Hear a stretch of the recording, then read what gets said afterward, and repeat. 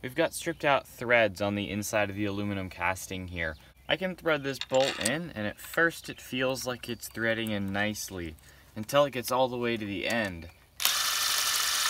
Then it just never tightens up. It just continues spinning. There's no threads for it to grab on. We'll take off the part.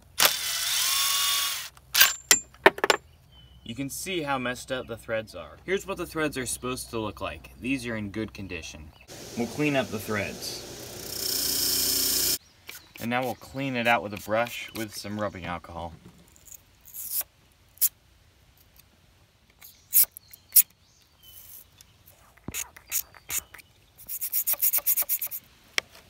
We're going to use some JB Weld, and we're going to mix it on some plastic here because we don't want the resins to soak into the cardboard. You want a 50-50 mix of the hardener and the resin.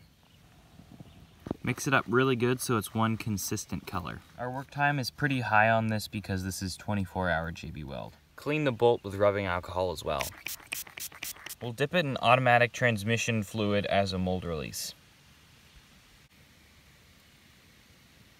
Put in our JB Weld. Make sure you get all the way down in there. Thread the bolt in place.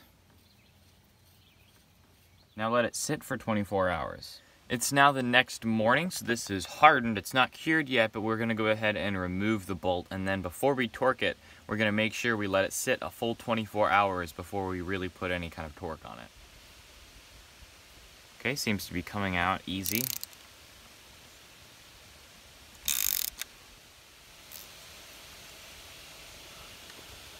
There's definitely some deeper threads in there. Now we're going to let this cure, and I'll be interested to see how well it torques. It's been 24 hours plus, so we can go ahead and torque this into place. It feels like it's going in nicely, but the true test will be whenever we put torque on the bolt.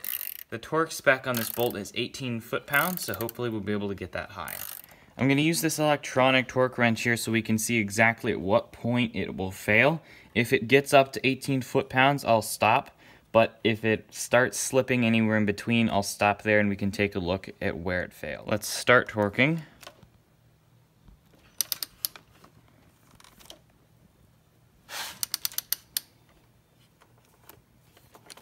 We're starting to build a little bit of torque there, 2 foot-pounds. 3, 4,